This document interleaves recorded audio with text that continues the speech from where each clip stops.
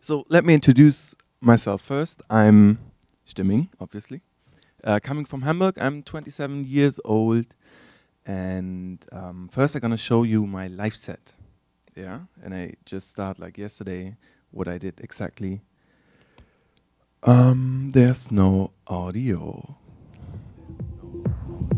And that's not me. Is it me? No, it isn't me. That's me.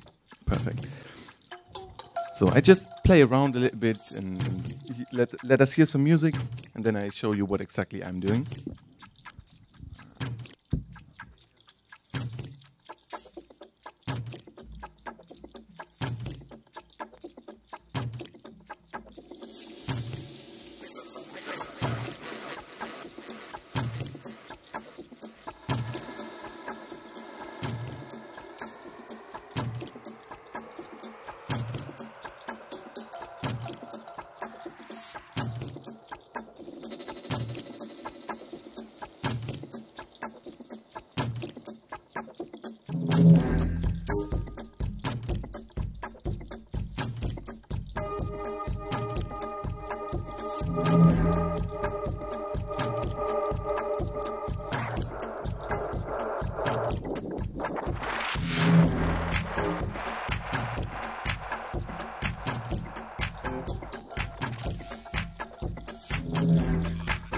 It's a lot of, how can you say, it's a lot of new clubs.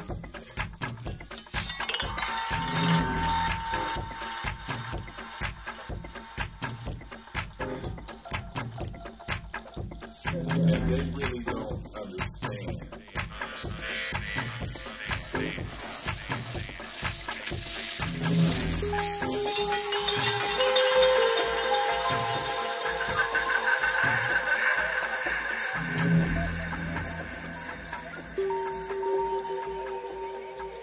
You know, we just want you to listen to it, hear it out, but also understand there's more coming.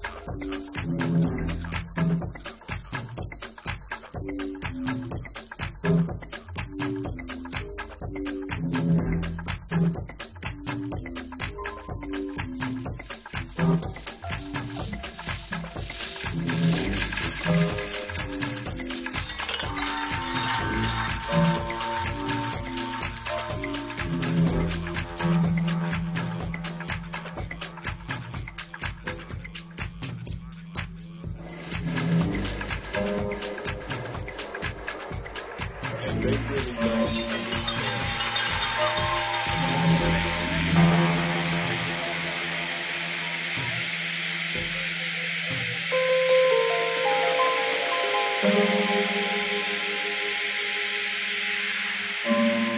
There's more coming.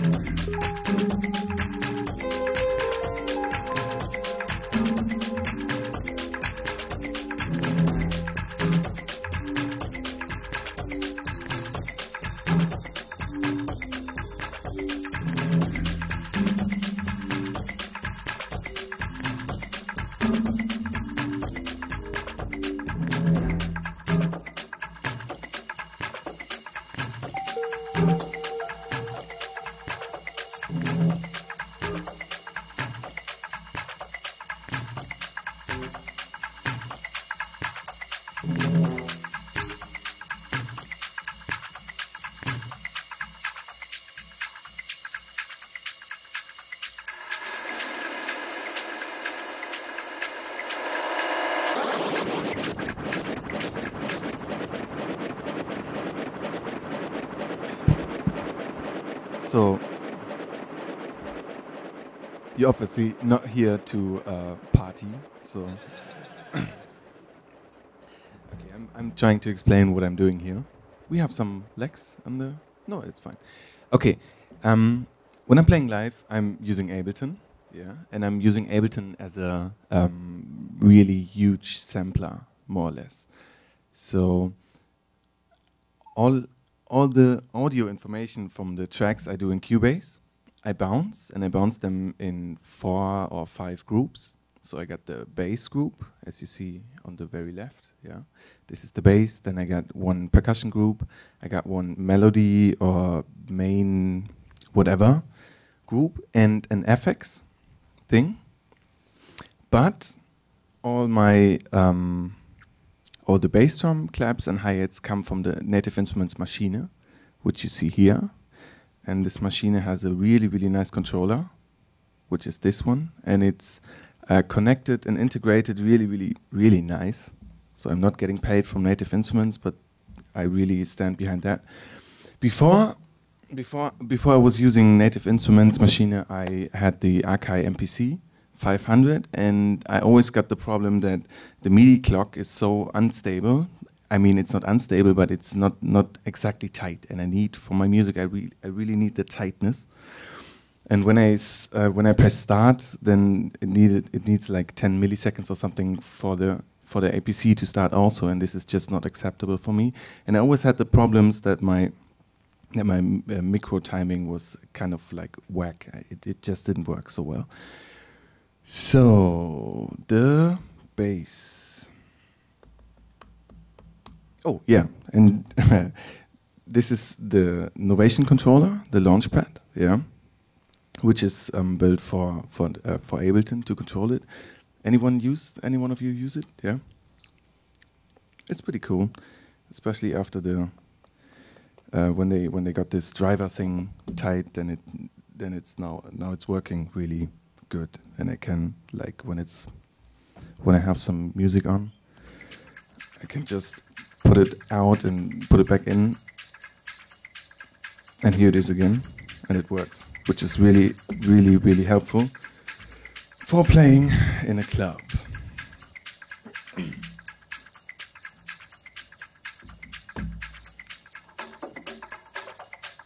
Okay.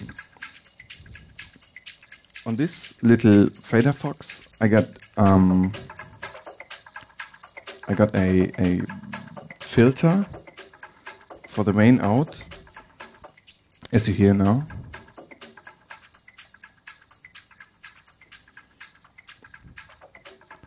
But not every signal is going through that filter. Especially the bass is really important not to go through that filter, because then I can do stuff like that.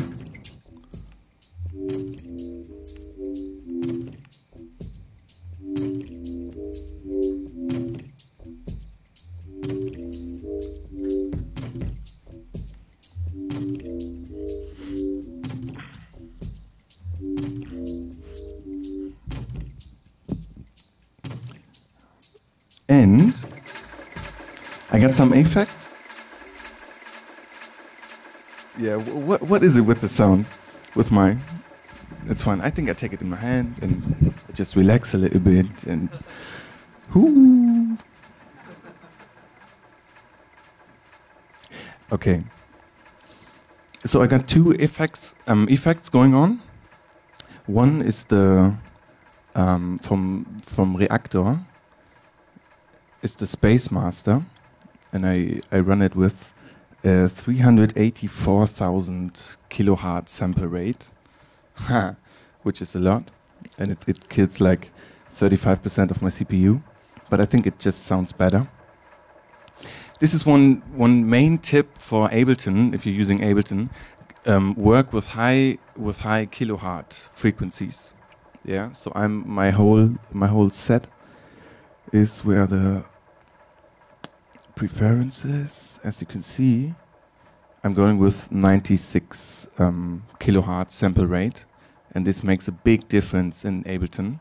Yeah, because I always felt like Ableton sounds kind of like glitchy when in the details, and you don't have that if you go with high sample rates. So this is one main thing which you really have to keep in mind. Okay, this Reactor FX has a compressor afterwards, which you can see here, and this compressor is sidechain controlled by my Maschine signal, which doesn't work. Why doesn't it work? Because it's not on. Yeah, so if I have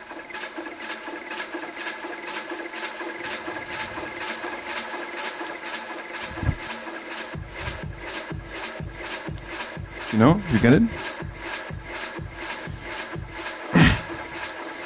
This is very helpful for getting out of a break and then start in with the groove again. It just makes that obviously, yeah, that pump in stuff.